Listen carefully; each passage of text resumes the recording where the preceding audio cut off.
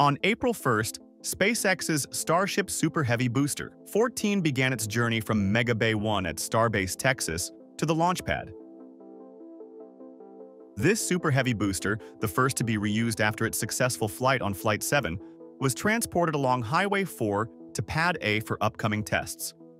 Booster 14 was moved out of Mega Bay 1, where it underwent repairs and refitting following its last mission.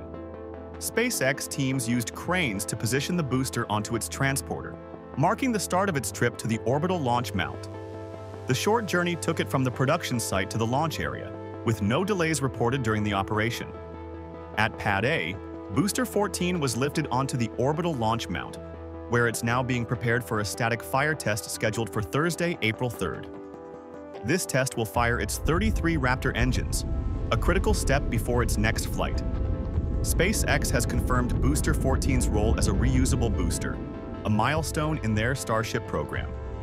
After its previous launch and recovery, it's set to support future missions. From Starbase, Texas, Booster 14's return to the pad signals ongoing progress in SpaceX's reusable rocket technology. The company continues to push forward with preparations for its next Starship launch,